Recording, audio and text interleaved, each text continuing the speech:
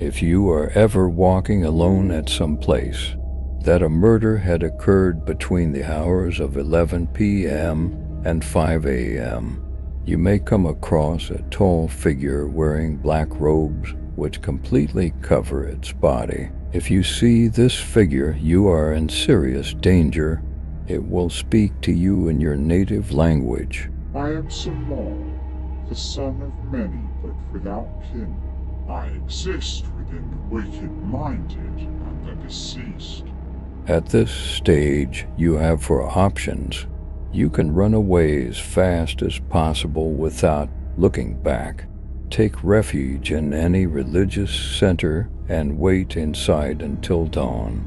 Close your eyes and chant any non-pagan prayer or hymn, or insult the figure by calling it a mortal. If you choose the second or third option, which are your most likely chances for survival, the figure will remove its robes. Underneath the robes is a twisted, mangled creature who resembles a human corpse. Its appearance alone has driven many sane men to madness. Grinning, it will slowly start walking toward you. You must run as fast as you can in the opposite direction. Without looking back, you will begin to hear the running footsteps of hundreds of bloodthirsty beasts, only seconds behind you. Do not stop if you are running through what was once a populated area. There will be no people as you are no longer in this dimension. Keep on running until the footsteps grow too quiet to hear. You are now safe to return home.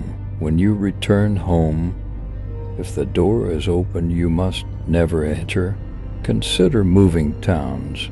If the door is shut, then you are safe and may enter. If you are again greeted with the figure when you enter, find the quickest possible way to kill yourself.